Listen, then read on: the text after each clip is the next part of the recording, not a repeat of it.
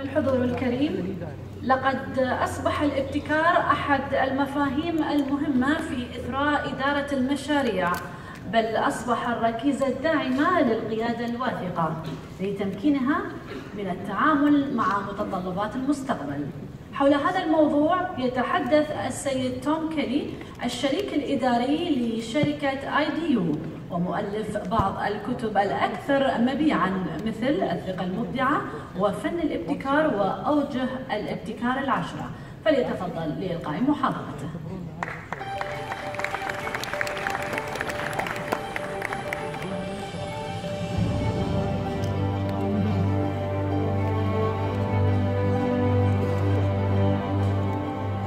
Well, hi, good morning.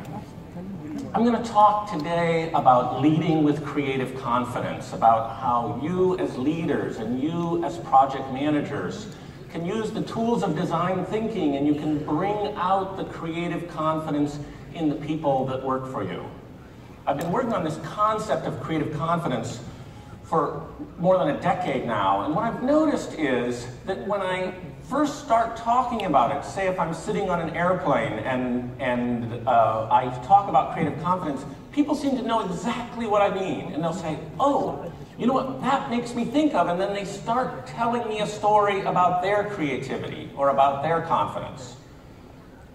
And then what happens is very often they will pause and they'll say, wait, what do you mean exactly creative confidence? And so I've learned that it helps to start with a definition of terms.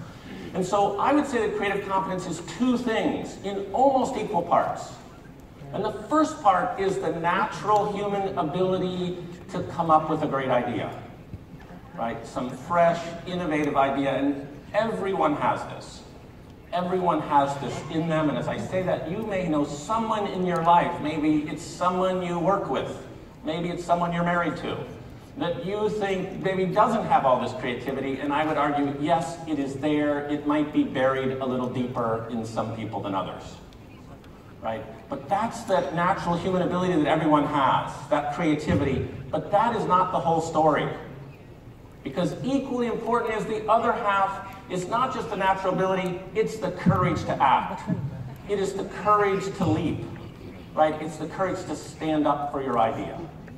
Right? And sometimes, as I did interviews on this subject, and I interviewed more than 100 people in preparation for a book on this subject, when I talk to people, especially young people, especially people at the bottom of the organization, what I find is they tell me stories about how they're in a meeting, some important meeting related to the project that they are currently working on.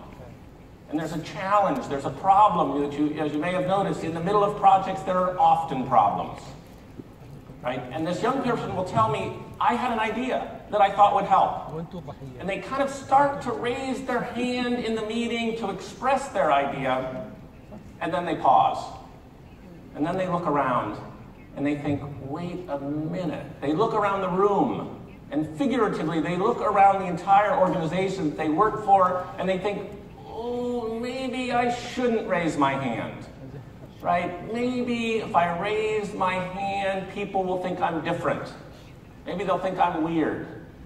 Maybe I'll provoke that person called the devil's advocate, right, to criticize my ideas. And so what they tell me time after time after time, they tell me, decided not to raise my hand, right? And the truth is, we don't even know yet, was it a good idea? Right, until you get the idea out on the table, until people with more experience and more seniority have a chance to debate about it or build on it or modify it, we don't know if it was an idea worth implementing or not. But we need that idea to come out. We as senior leaders need to hear the idea so that we can use our judgment, you know, our experience to decide if this is an idea we should take forward. Right? And so all of our organizations, all of us as individuals need both. We need that natural ability to come up with a creative idea, but we also need the courage to act. And so that's really creative confidence at its heart. I've worked on the creative side of business for more than 30 years. And it felt like, early in my career, that we were right at the edge of industry, that we were off You know, in America we have this thing you may not have called the kids table. You know, the grown-ups sit over here and they talk about, you know, important things, and the kids sit over at the side and play, right? I felt like I was at the kids table, while the serious business of the enterprise was happening in conference rooms and boardrooms down the hall.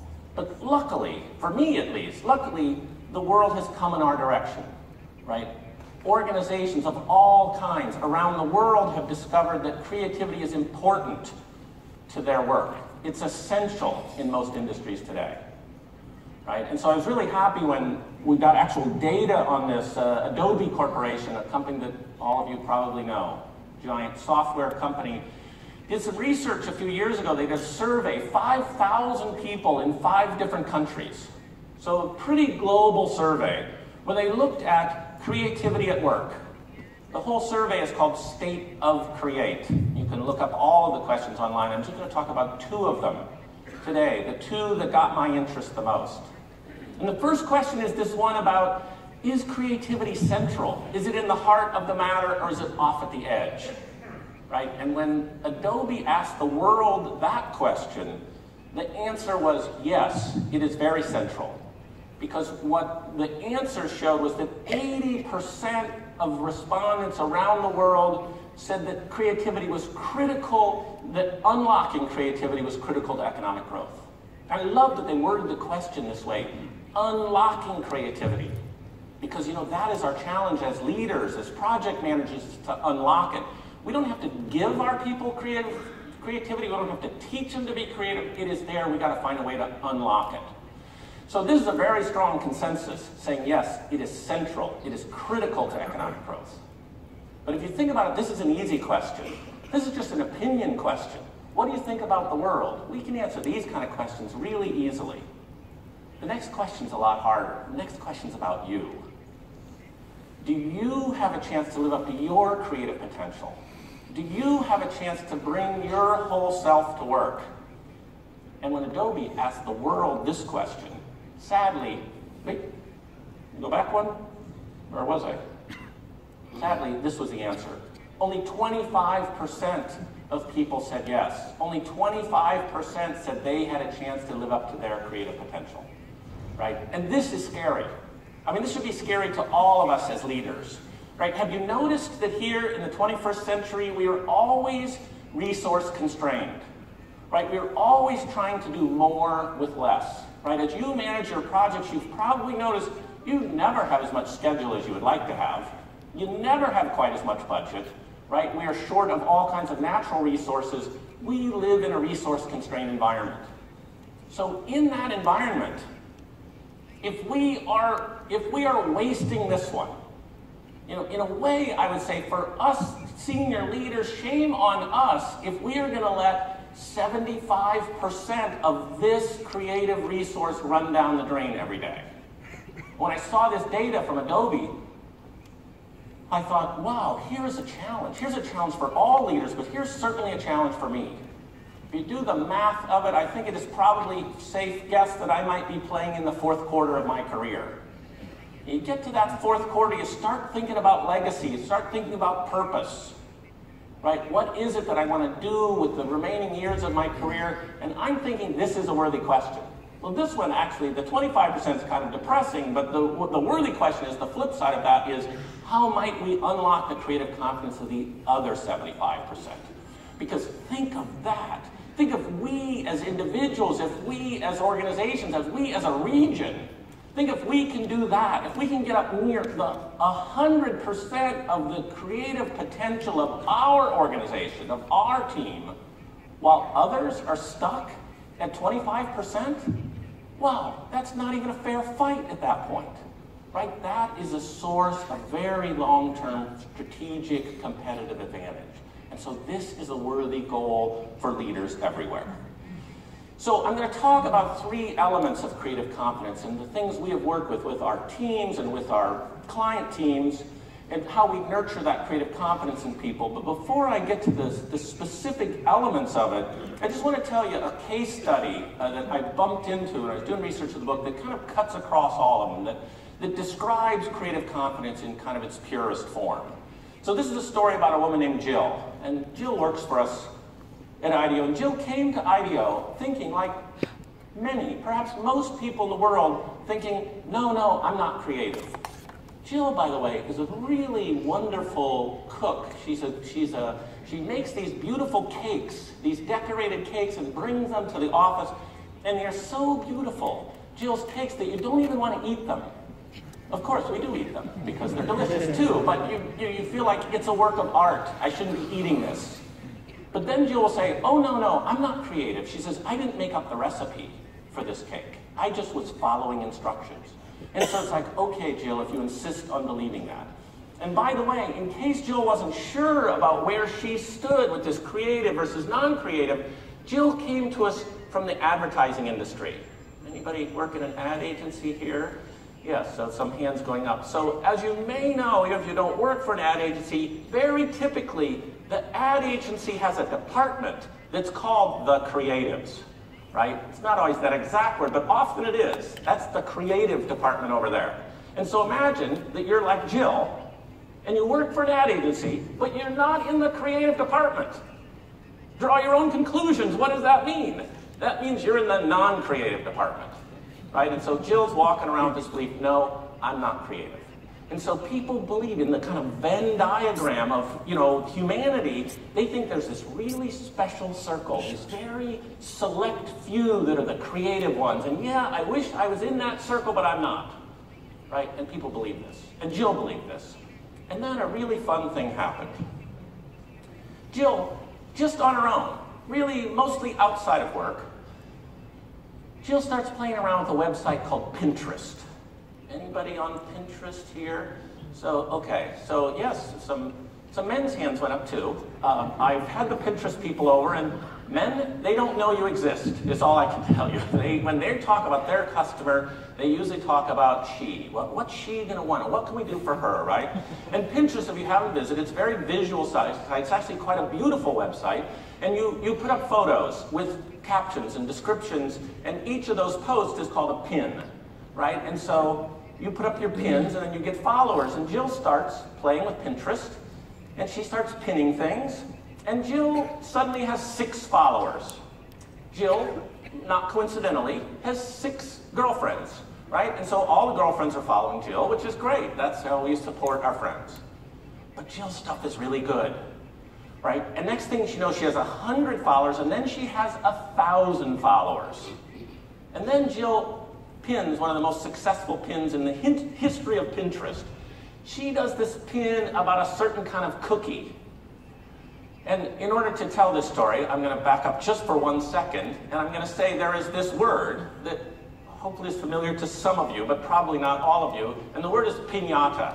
It's a very common in California, where I live, right next to Mexico. It is very, very common for kids' birthday party. If you have an 8-year-old birthday party, you get this paper mache object. It is filled with candy.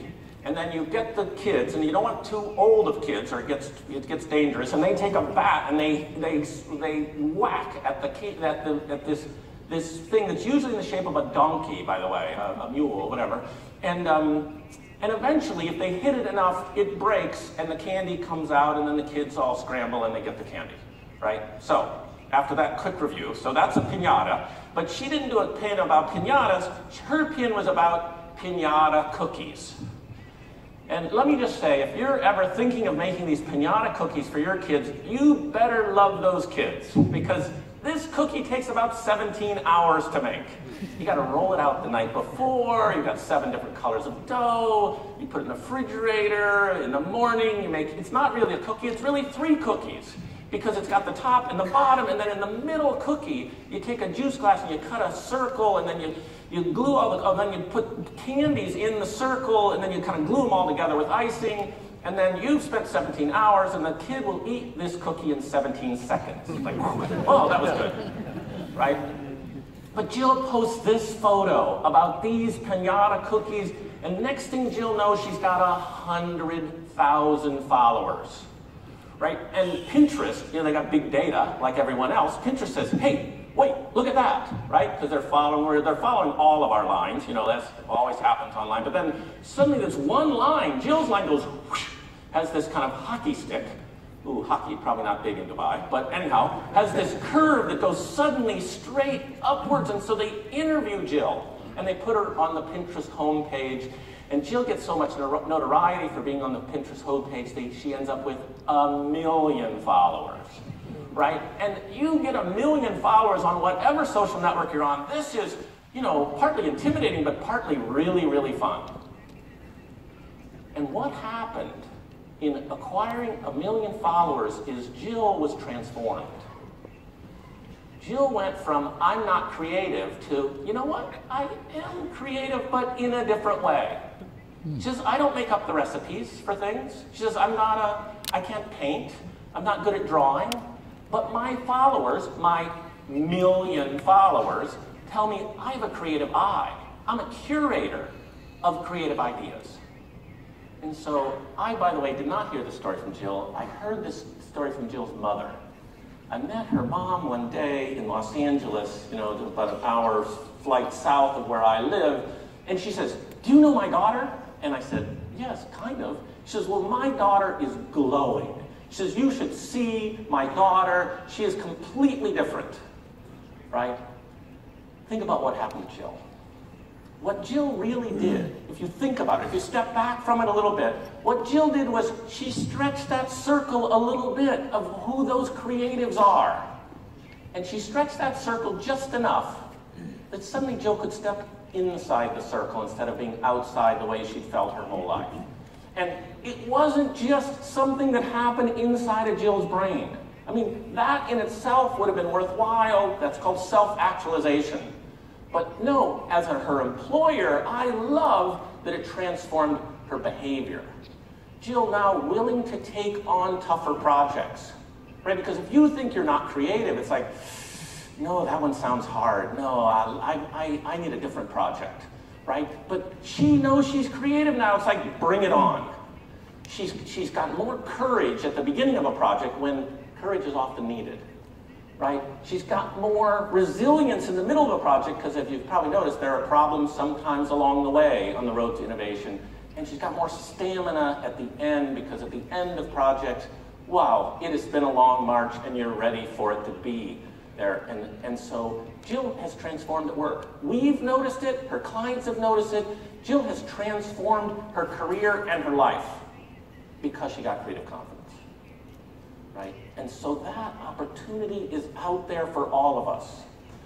And for a room full of leaders, that opportunity is available to the people who work for you. And let me just say, if you can make this happen for your team, you just watch how much fun it is to be around them and how much more productive and they are at work and how they emerge as leaders because of their creative confidence. And so this is a worthy goal. This is worth nurturing in the people on our projects. So that's the story of Jill, but I want to go on to the three ideas, the three elements of how we nurture creative confidence in our team members and in our client teams. And the first of the three is about blending technology with humanity. Right? I live and work in the Silicon Valley, and we love technology in the Silicon Valley. And it turns out that if you think about humans before you launch your technology in the world, it's more likely that your technology will be embraced. Right? I'm going to guess that none of you arrived here at this location riding a Segway today, and that none of you are going to go home and pet your robotic dog. Right? Those are two actually pretty amazing technologies, from the last 20 years, except that no one actually wanted one. Right? In America, those Segways are used only in shopping malls, only by security people. Right?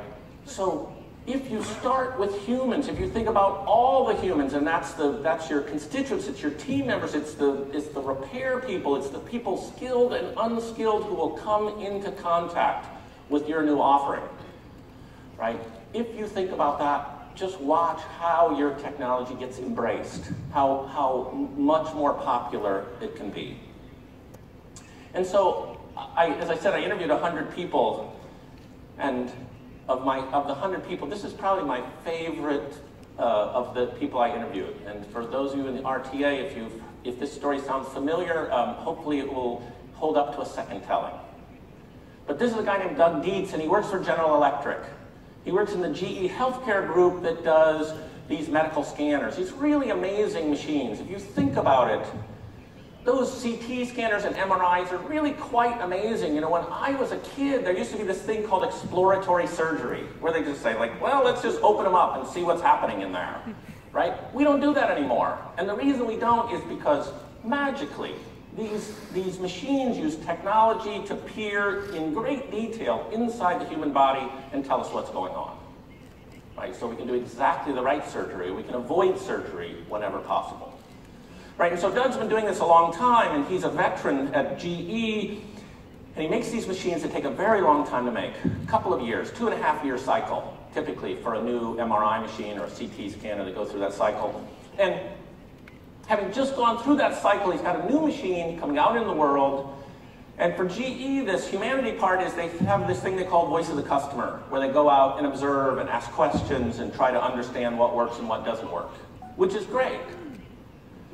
But Doug, looking back on it now, realizes that the questions they were asking are a little too narrow.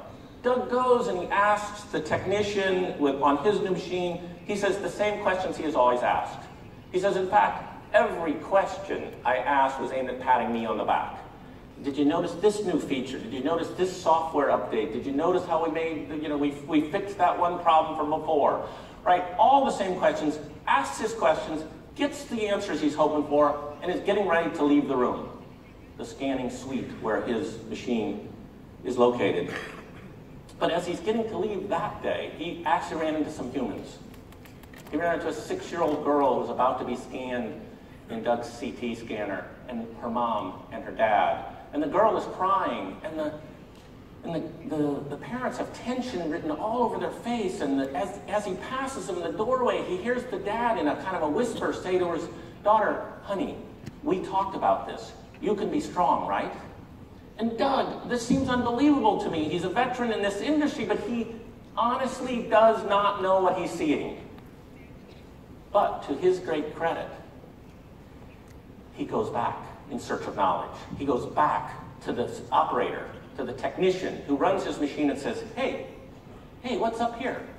He says, you got a problem patient today? Right? And isn't this what we always think? When people fail to understand the brilliance and wonderfulness of our new offering, must be something wrong with them. Right? He's sure that there's a problem with this patient. But the problem's not with this patient, the problem's with Doug's machine. The technician gives him this funny look and says, Doug, you've never asked me about this. You know, your machine scares the heck out of kids. In fact, Doug, you've never asked me about this either. You know, your machine is so scary that we have to anesthetize more than 80% of our pediatric patients. We have to put them to sleep so they can endure the process of being in your machine. And Doug is this really sensitive guy, has this hard reset. He goes home to his wife and he says, I might have to change jobs. I'm going to have to change careers, because he's always been so proud of his industry, you know, the healthcare industry, and now his new self-image is, I make machines that scare little children, right? So he tells his boss this, right? And now there's a little career risk in doing that, but he does it anyhow because he's prepared to, you know, leave the business if he has to fix this in his brain, right? And his boss sends him to a program at Stanford University. There's a new program there. It's called the D School. D as in design thinking, which is this practice of designers, you know, applied to bigger problems in the world. And the #1 rule at the D School at Stanford, if you go to the executive ed program there, as Doug did, #1 rule is always start with empathy. And Doug's like, what? Start with empathy, right? That's not what they taught me at GE, right? But he did, and he listened. And Doug was there with people from all over the world, so diverse cultures and people from different departments of their companies, right? It wasn't just R&D people there. And so while Doug is there, he gets an idea, right? And it's just like those ideas that the young people have in the meeting. Got to have the courage to raise your hand. And so Doug does. He goes back home, goes back and he talks to his boss and his boss's boss. And he gives him this pitch, you know, like, we got to do this. Here's what I want to do.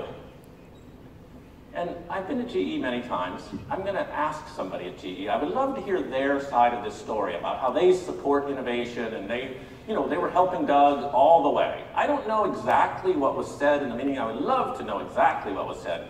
But I do know one thing exactly for sure.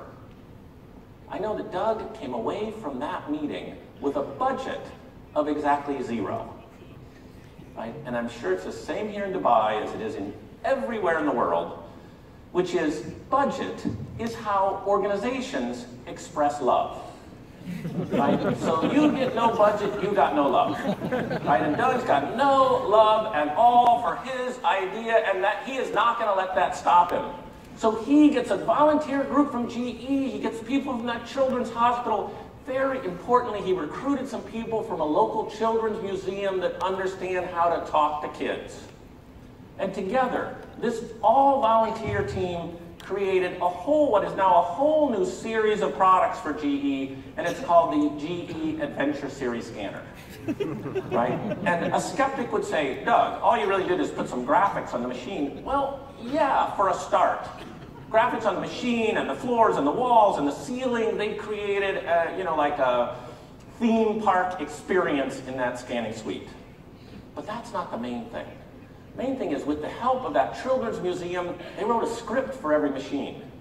You know, the old script was like lie down, sit still, machine on now. That's basically the old script. New script says, you know, each one has to be unique. Each one's different because it's a designed experience. And this was actually the first one. This is a CT scanner. And the script for this one sounds something like this. The technician will, you know, put him on the table as he's going into the machine, the little boy, and she'll say, now, Johnny, today we're going inside a pirate ship. And it's not a scary pirate ship, by the way. It's a kind of a theme park pirate ship, right? Today we're going inside the pirate ship. And when you're in that pirate ship, you gotta lie perfectly still. Because, Johnny, if you move, the pirate might catch you. So, Johnny, do you think you can lie perfectly still? And yes, there's empirical data and there's academic studies that say absolutely yes, Johnny can lie perfectly still because the rate of anesthesiology at that hospital goes from over 80% to under 10%. Right? And Doug, who as I said is very sensitive, says to me, Tom, I would love to tell you we got it to 0. He says, I can't get to 0, there are other medical complications, but I can get it under 10%. Right? And so Doug says, you know, everybody in my world has metrics. You got metrics in your world? Of course you do. You understand complex projects, right? He says, GE is really happy with our metrics. Sales go up, market share goes up, lots of positive publicity. He says the hospital really happy because these machines are really expensive, and if you can skip the whole anesthesiology step, you can get a lot more people scanned in every machine. You can get a lot more value out of that machine if you can do the scans quicker. Doug says, let them keep their measures. Here's my measure. Doug was back. He goes back all the time now. He says, I don't talk to that technician. She's got nothing for me. I talk to the moms. I talk to the dads. Right? I talk to the patients. And he's there talking to a young mom one day whose daughter's just been scanned in his machines, and they're chatting about things, and their little girl who's just been scanned comes up and starts tugging on mom's skirt. Mommy, mommy, mommy. You know, she's talking to Doug, but eventually she looks down and she says, yes, dear, what is it? Little girl looks up at her mom and says, Mommy, can we come back tomorrow? There's my metric. There's my metric. She says, let GE have theirs. Let the hospital have theirs. That's my metric. Mommy, can we come back tomorrow? I used to scare the heck out of kids, and now I've gotten all the way to, Mommy, can we come back tomorrow? Think about what Doug did. Doug did not touch the technology. The technology, as I said, was already amazing. Doug didn't touch the technology. In fact, he's not allowed to touch the technology because then you go back through the 2.5-year cycle and the regulatory approval. Doug didn't touch it at all. Doug blended the technology with humanity in just the right way. Reinventing his product category, reinventing his career, right? Reinventing his industry, right? And so that's creative confidence. Doug now, by the way, totally changed his career. Doug is now an ambassador across this giant global organization of GE for this methodology, for this design thinking idea where you start with empathy, where you blend all your wonderful technologies with just the right amount of humanity, right? And so that gets you one step closer to creative confidence. So An element of this, using this approach, blending humanity in, is you have to be prepared to meet people where they are, to really observe human behavior closely. And sometimes if you do this, if you take enough care and you have enough patience, you'll see that you actually understand people better than they understand themselves. You know, it's wonderful to get, for example, survey data. It's wonderful to get it at your desk at work, right? It's air conditioned at your desk, right? Very handy here in Dubai, right? You've got your coffee or your tea right there. You're surrounded by colleagues that you know. It's so wonderfully comfortable to get all of your data right there at your desk. But sometimes, especially at the front end of innovation, the data reaching you at your desk has been filtered a little too much, right? And so that's why we always go out in the world. We don't even bring people into our office to observe. We follow them home. And so out of our Munich office, we were sitting in the home of this elderly woman. And we were asking her questions. Our client that day was a pharmaceutical company. We were asking her questions about pills and how, you know, like, did the pill bottles give her any trouble? And she's got arthritis, as you can see, and it affects her dexterity. And she says to us, and it's been translated from the German, so I mean, this may not be word for word what she says, but basically what she communicates is she says, oh, no, medicine bottles don't give me any real trouble, right? This is a pretty clear message, right? Imagine that you're sitting at your desk with the air conditioning, with the hot cup of tea right beside you, and you get this data in the comments section of a survey, an online survey or written survey. What would you be tempted to conclude? Sure, no one would blame you for concluding that with respect to this person at least, this customer, this patient, this human, with respect to this person, they don't have a problem. Good. We're all good here, right? Except the old lady is lying. You don't know sitting at your desk that she's lying, but we know because we're sitting in her living room, looking at her hands and looking at this little tiny bottle. And so we said, could you show us? And by the way, these people aren't lying maliciously. You know, they're not trying to deceive you. They're kind of sort of deceiving themselves. Right? And so this is why you gotta see with your own eyes. So we said, could you show us? And since she doesn't think she's lying, she says, oh, sure, follow me. And so we do. And so our team follows this elderly woman into the kitchen, at which point the elderly woman approaches the meat slicer with her little bottle in her hand. Right? And I don't know about you, but I've seen this photograph several times, and every time I just zoom in, so I'll zoom in a little bit for you, and I'm thinking, how many millimeters is her finger from that spinning blade? And by the way, one of our German engineers who was there and says, yes, and does that meat slicer still slice beef? You know, like we've got empathy for the old lady, he's got empathy for the meat slicer. Like, oh, that's gonna be tough on the meat slicer. Yeah, it's gonna be really, really tough on the old lady when she starts, you know, splitting parts of her fingers off on the other end of the machine, right? You've got to solve this problem. And as often happens, you know, this problem is pretty easy to fix. But you have to know the problem exists.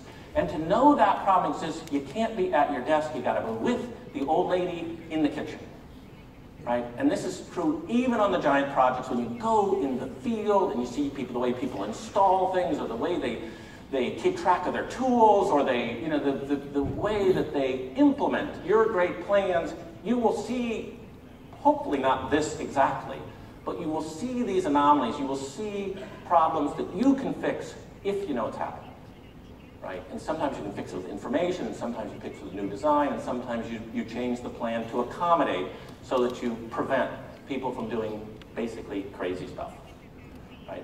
But in order to do that, you got to observe. You can't just ask people questions, because they will not always give it up. They will lie to you, you know, even if they don't mean to.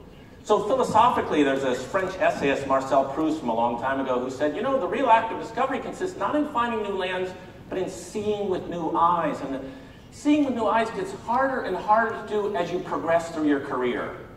You know, because a lot of senior people in the room here, and with your seniority and your expertise, you know, it is so valuable to the organizations you work in.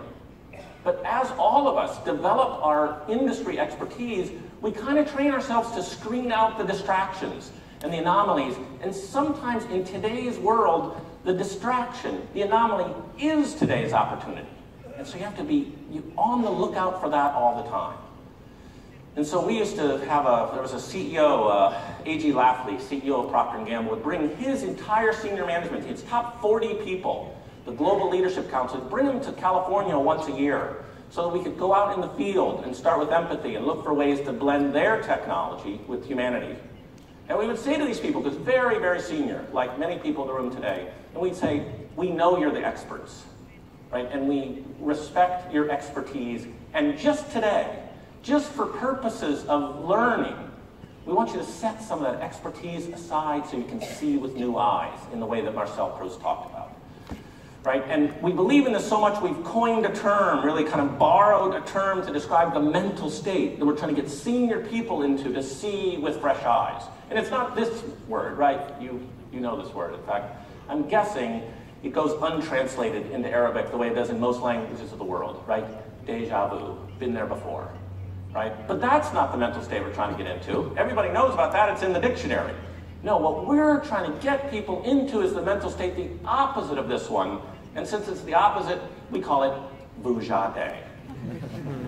And vujade is when you're in a place you've been 1,000 times before, maybe the lobby of your own building, maybe day one of a project, maybe this, the front page of your website, and you start to see it with fresh eyes. You see it the way one of your new employees would see it on their first day at work. And if you can just, at least once in a while, look at things with fresh eyes, if you can get in this mental state of vujade, you can see opportunities. And there are thousands of these, around the world. I'll give you one example of personal experience. Right, I fly a lot. I fly every week. And so anybody ever heard that safety video on the airlines? Right? Like, you've all heard it, right? I've heard it 1,000 times. But one particular day, I was actually listening, because let's be honest, a lot of it you don't listen to, right? I'm really listening, and there's that moment, or at least on the airline I was flying that day, I was on my way to Sao Paulo, Brazil that day, and they start talking about this yellow oxygen mask, right, that descends from the ceiling in case of trouble. Anybody ever see that yellow oxygen mask come down? I don't see any hands, but if someone near you has their hand up, oh yeah, there's one, okay, that person has a story, right? Because if you ever see that yellow oxygen mask, you're having a bad day, right? You don't want to see that mask, right? So the mask comes down, you have to pull it to turn it on, and they're not very specific about how hard to pull it. You don't want to pull it out of its socket, of course, but then they get to this interesting point on the day that I'm finally listening to this thing for the first time. They start talking about that clear plastic bag attached to the yellow oxygen mask, and what they said that day, and it varies a little from airline to airline and aircraft to aircraft, but what they said that day was, although that clear plastic bag may not inflate, and same airline, different aircraft, they said, although the bag does not inflate, I'm thinking, okay, those aren't the same thing, but okay, does it inflate or does it not inflate? I don't know, but they said, although the bag may not inflate, oxygen is flowing to the mask. And I have this vujade moment, I think, wait a minute, they're apologizing, aren't they? What they're really saying, if you think about that a little bit, what they're really saying is, sorry, we've got this very, very important piece of equipment on this aircraft with no interface at all.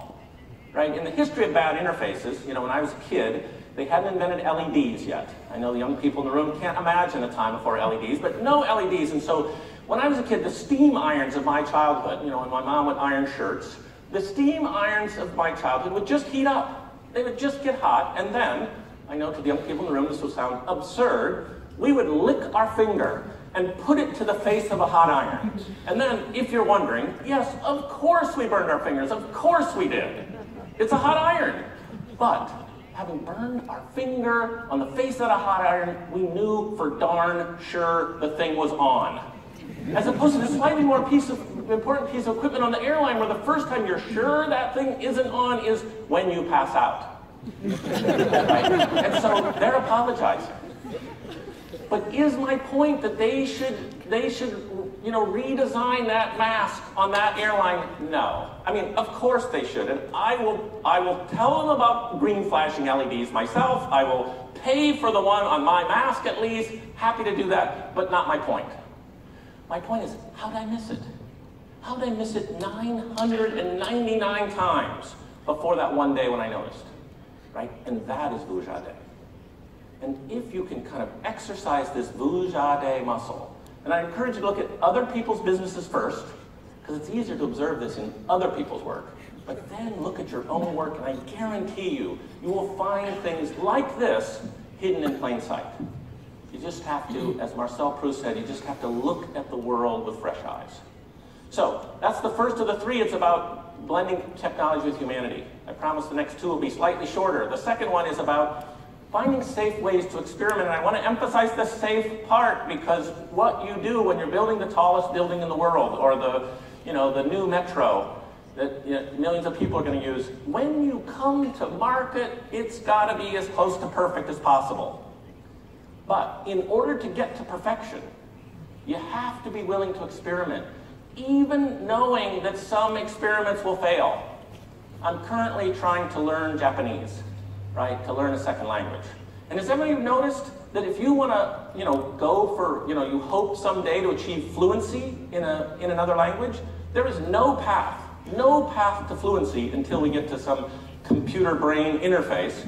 There is no path to fluency without first speaking it badly for a very long time, right? The speaking it badly is how you learn, right? You have to practice. You have to fail a little bit. You get some feedback, and then you get better and better, on the road to fluency. And so it is with innovation.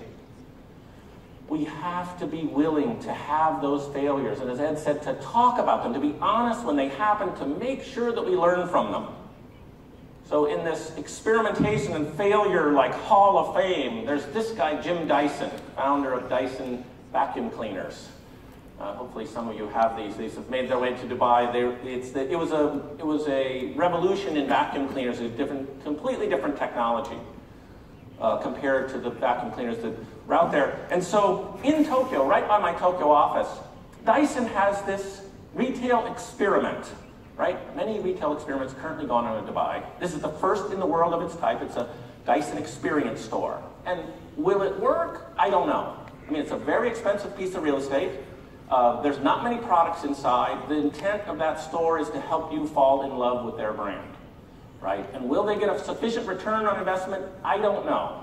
But I do know one thing for sure, which is Jim Dyson, founder of this company, is no stranger to experiments. The one data point on that I have is, having read his book, I know that when Jim made his very first cyclonic vacuum, he first did 5,128 prototypes. And think about that. 5,000 prototypes? I remember Jim Dyson, I got two questions for the guy. Question number one is, Jim, why'd you count? Right? If you think of a prototype that doesn't get you to success, if you think of that as a small failure, you'd want to stop counting somewhere before you got to 1,000. You certainly quit before you got to 5,000. But way more important question, and I think it's a question that cuts across all cultures of the world. The other question I really, really want to ask Jim Dyson is, Jim, were you married at the time? Right? Wow, that's a patient spouse. I know lots of Silicon Valley spouses that would say, Jim, get out of the garage. Stop fooling with vacuum cleaners. Get a job, would you? Get an income, right? He was fooling around for 5,000 prototypes, but he was learning with each round. Jim Dyson knew that he wasn't failing randomly, he was failing forward. And he captured the learning, he examined each failure so that he could learn from it. And with that, he moved forward, and as you may know, he's one of the richest men in the UK today. Because he embraced that failure, because he knew that through experimentation, you learn, right? And so we know this about experiments, and yet we are sometimes afraid to experiment because of the possibility that each individual experiment will not succeed, right? And my best advice to you on this is, especially when talking to your boss, characterize it as an experiment from the beginning. Because experiments sometimes fail, but a failed experiment is not a failure. And they do not make you a failure. A failed experiment is learning that gets you closer to success. Right? And just to give you one example from our work, my firm IDEO does a lot of products and services, and we're designing education systems, and it's designing very complex systems now. But some of our work is still products, and we do a lot of medical devices and healthcare products. And we were working, this is several years ago now, we're working on a tool for sinus surgery. They go up through your nose and they drill up by your brain, and so best not to think about that at all. But we're working on this tool, and we've started with empathy. We did observations in the operating room, and we're now at the brainstorming stage. And we're in a brainstorm. This is in our Chicago office, and one of our young engineers is not happy with the rate at which we're progressing. And so he leaves the room for 5 minutes and comes back with, I think, the ugliest prototype in the history of IDEO. Right? It's a prototype that any kindergartner, any 5-year-old in the world could have made. He takes a whiteboard marker, he tapes up kind of a black canister to it, he puts an orange clothespin kind of thing, and he takes it back and hands it to the surgeon who's working on the medical advisory board for this client. Right? And he says, hey, are you thinking of something like this? And by the way, that's a very important moment in the evolution of an innovation, is when you present the unfinished idea. It's not always a prototype, the unfinished idea. If people laugh at you, if people ridicule you, you pretty much get the signal like, oh, okay, I only want to have perfect ideas from now on. Right? How many perfect ideas you've had recently? I've had none, which means you stop telling your boss ideas. Right? Anyhow, surgeon did not laugh. Surgeon picked up this very fragile prototype and said, yeah, a little bit like this. And so this ugly 5-minute prototype helped to crystallize our thinking, and we moved forward with many, many prototypes in between, of course, towards the finished product, which is very precise surgical tools, been very successful out in the world. And so the lesson I learned from this product is sometimes you have to find a way to lower the bar. You got to make it easier for people to express their idea, to express the still imperfect idea. And I know this is a scary idea in the medical device business. I know on the big projects you work on, and yet at the front end of innovation, we need that idea. Right? And those ideas at the front end that later get tested and built upon, and in some cases discarded if they don't bear fruit, we still need that idea. And so if you can lower the bar, you can create an environment in which everyone has ideas and everyone gets a chance to put them forward, knowing that their idea will at least be considered, that there will be a meritocracy of ideas in your company, and you set up a system for that, and you just watch those ideas flow in. I work in the Silicon Valley, where the venture capital firms of America are centered. And the VC firms will tell you that all other things equal, the firm with the best, what they call deal flow, will win. Which is to say, the more deals, the more companies coming into them, the better their ultimate success rate will be. And it's the same with your company. The more ideas that you have a chance to evaluate during the year, the greater chance you have for success, because you're picking from many ideas instead of picking from few. So in this prototype, you have to be willing to learn. You have to be willing to listen, and especially when you're partway through a project, and you've got something that you're kind of testing, if there's a failure along the way, you have to be able to acknowledge it, embrace it, and change accordingly. Right? And so this is a young team at Stanford University in a course called Design for Extreme Affordability. They were working on infant incubators, for infants born premature who need to go in an incubator. What they decided was, in places like rural India or Nepal, people can't afford an incubator, the whole function of an incubator out in the rural villages. But that the single most important thing is to keep that baby warm, to keep it at body temperature, 37 degrees centigrade. Right? And so they create this little infant warmer. It's called the Embrace Infant Warmer. It's got a paraffin material inside. You heat it to 37 degrees. It will stay flat at that temperature for approximately 4 hours. You can heat it using any heat source. You don't have to have electricity. Keeps the baby warm for 4 hours, and then you swap in another batch, right? So it's this paraffin material inside of a kind of a sleeping bag kind of thing. And so they're proud of their work, as designers and engineers and projects leaders are all over the world. But they take it to where their customers are. By the way, they're in Palo Alto, California. Very comfortable, safe, nice place to be. But they are smart enough to go, when they're partway through the project, to go to where the customers will be. They go to rural India, and they're showing their prototype, and they're honestly listening. They're not talking, they're listening. And what they hear, when they had an LCD thermometer on it, like that one you just saw. And what they hear from one of the young moms in one of these villages is she says, you know, here in this village, we have a lot of respect, by which I think she meant fear, of Western medicines.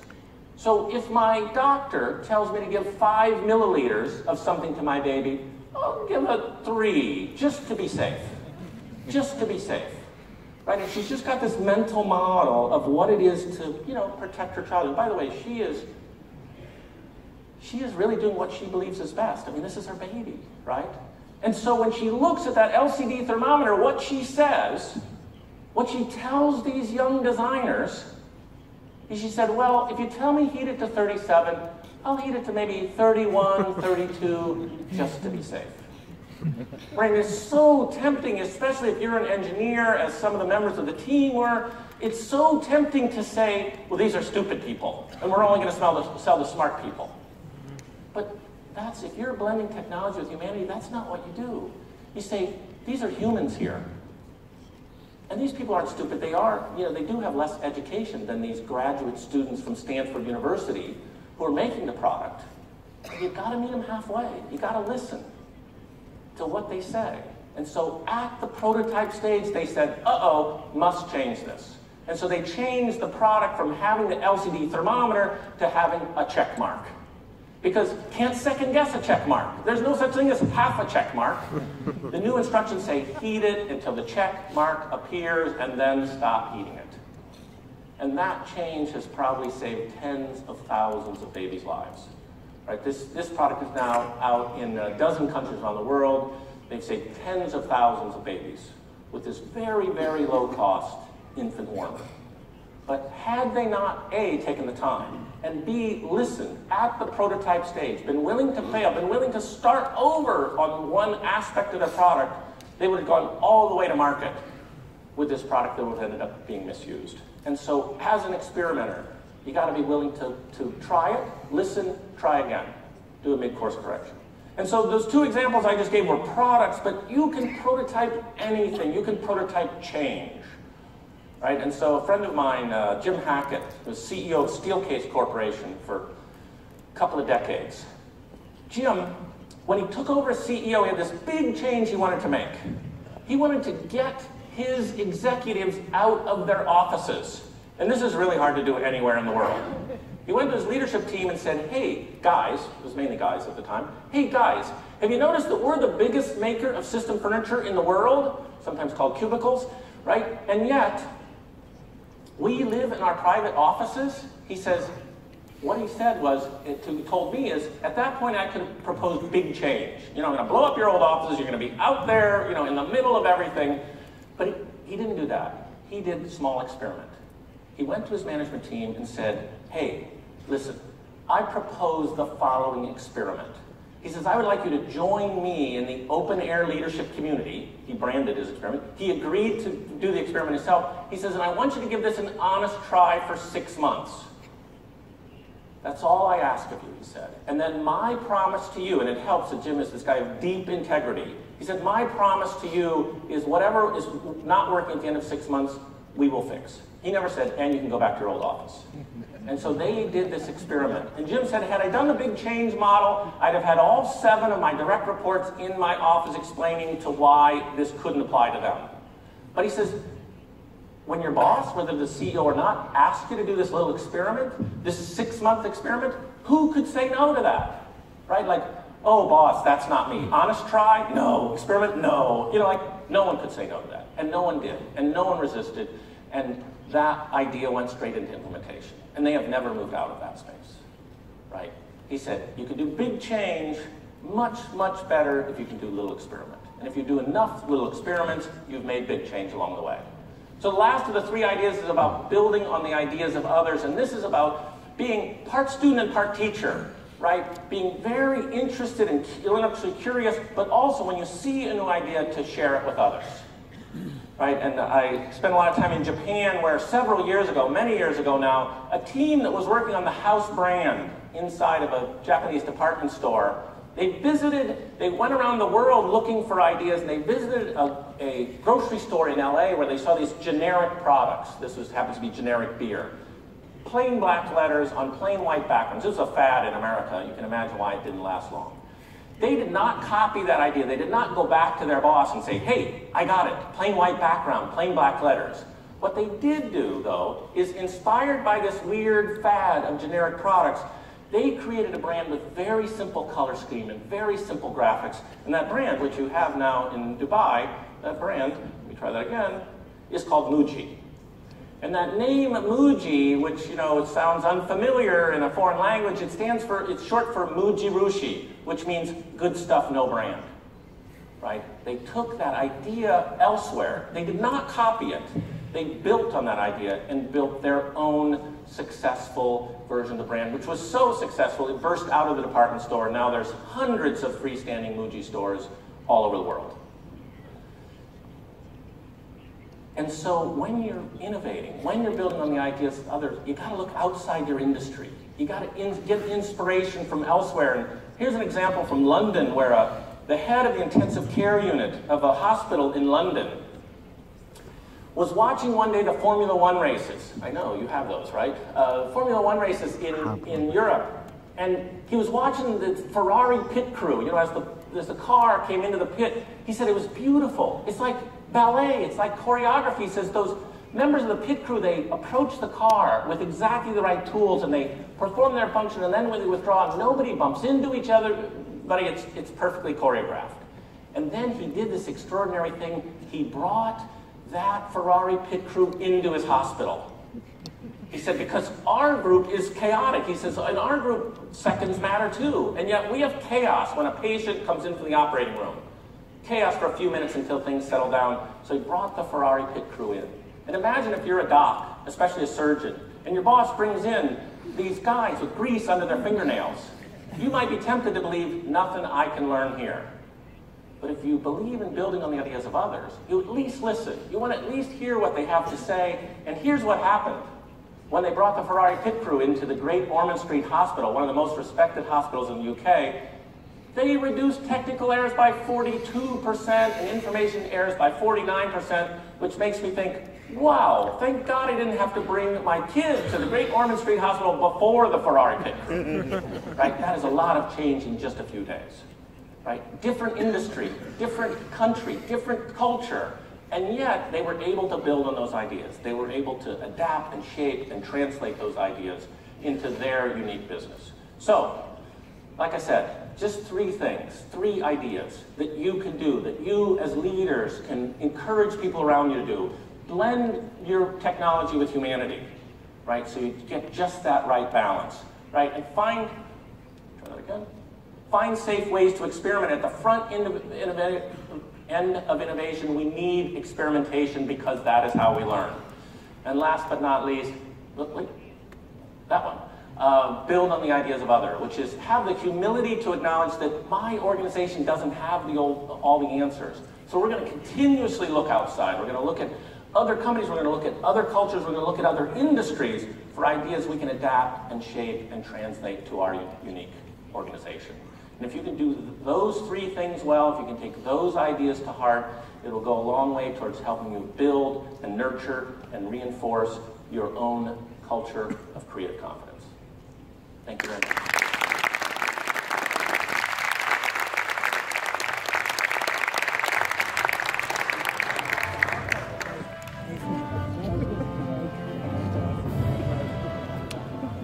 شكرا للسيد توم كيلي على محاضرته التي أمتعنا بها.